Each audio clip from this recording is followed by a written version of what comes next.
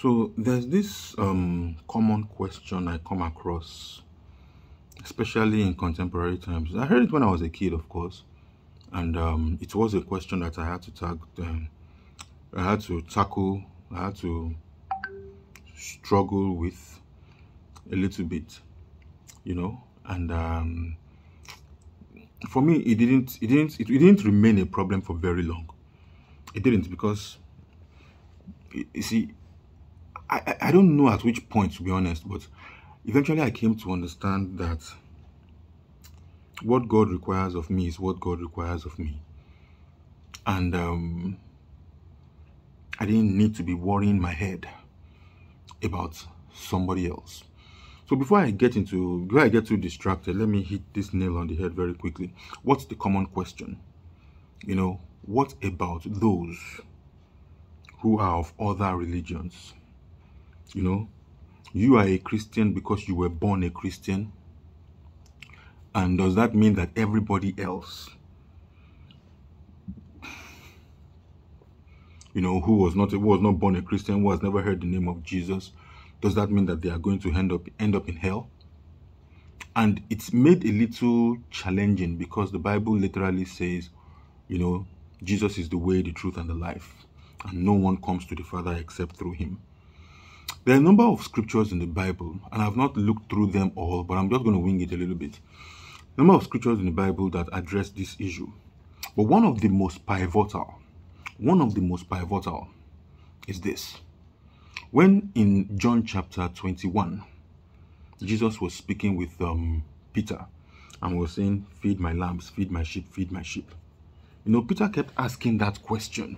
Peter was like, I'll do it. And then he started,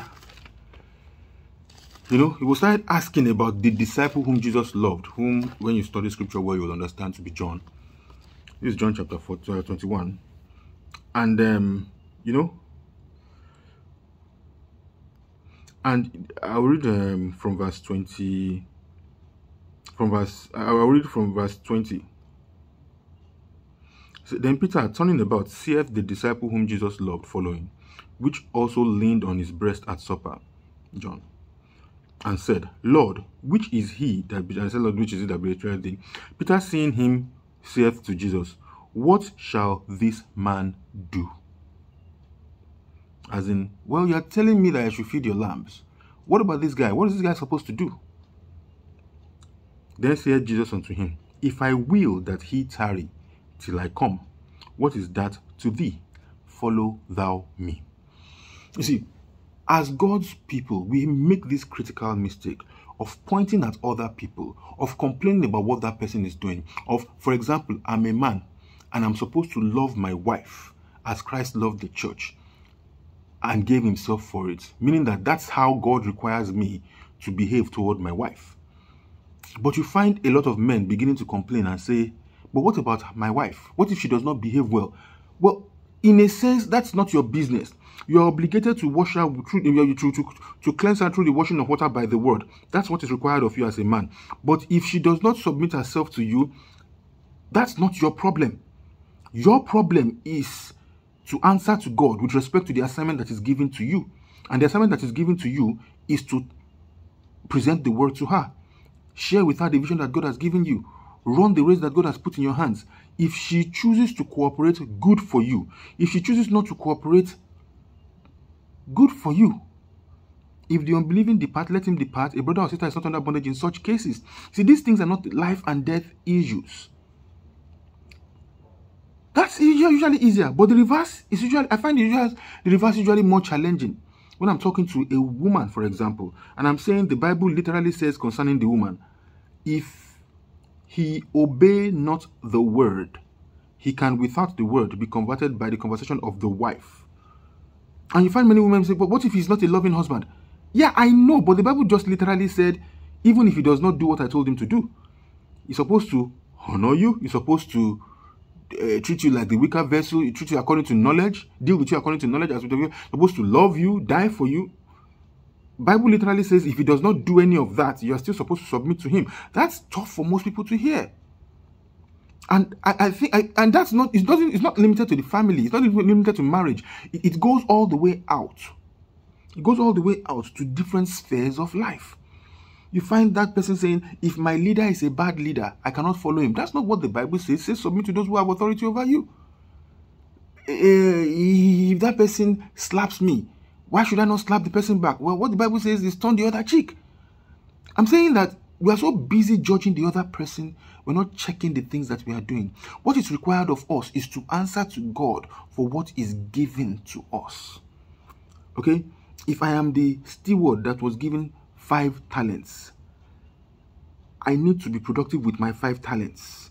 I can't be saying, but that guy who is supposed to produce with 2 talents is not doing anything. None of my business. Do your job.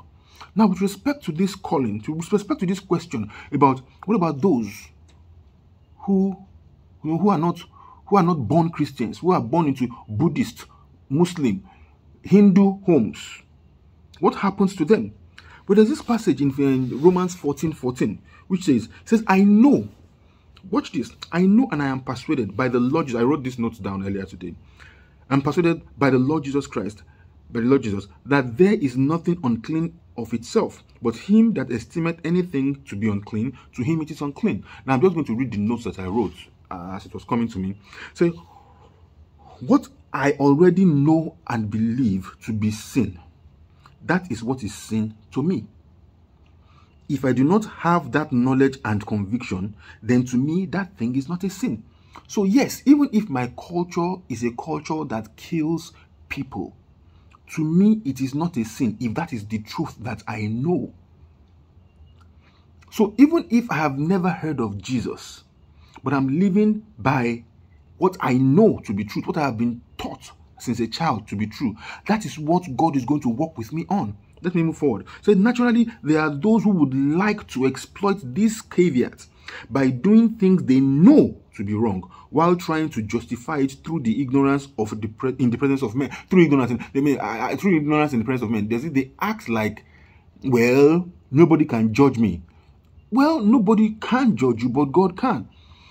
Basically, we know what is right and what is wrong, but okay, let's say you do not know and you act according to it, no problem. God is fine. Said, the reason why this will not work is because it is not men who will judge you. It is God. And it does not look at your face or features. It looks at your heart. God is not mocked. You cannot bluff your way out of dishonesty with God.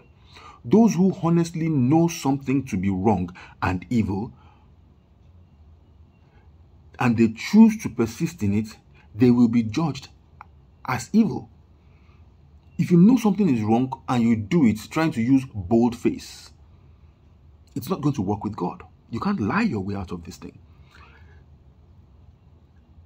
This eternally solves the question and problem of folks from other religions who may never have heard of Jesus. God will judge you based on what you know. If you have never heard of Jesus, he will judge you based on your conscience. He is God. We do not tell him how to run his creation. However, for those of us who know Jesus, we are called upon to testify, to tell the whole world of him.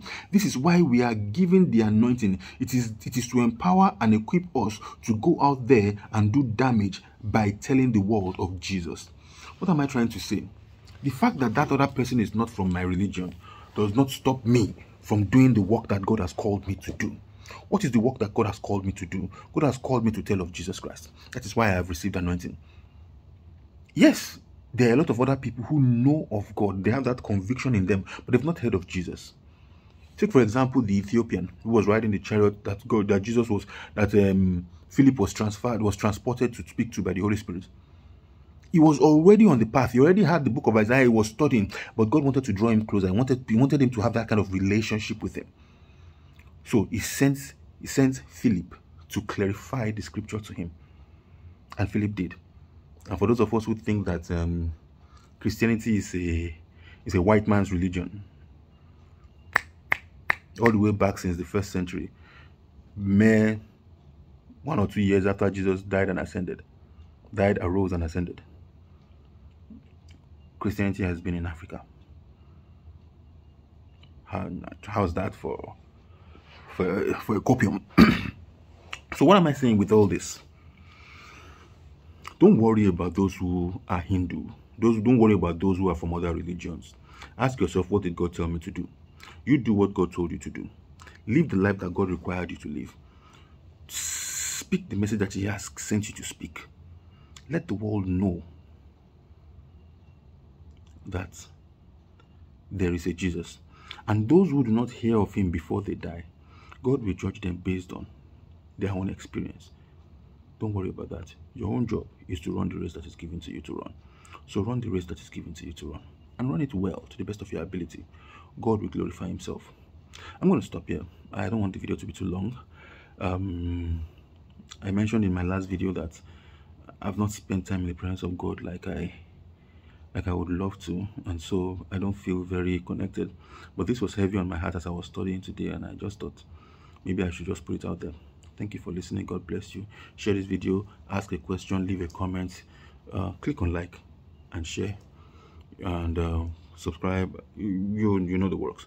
God bless you. Thank you for watching. Have a wonderful day.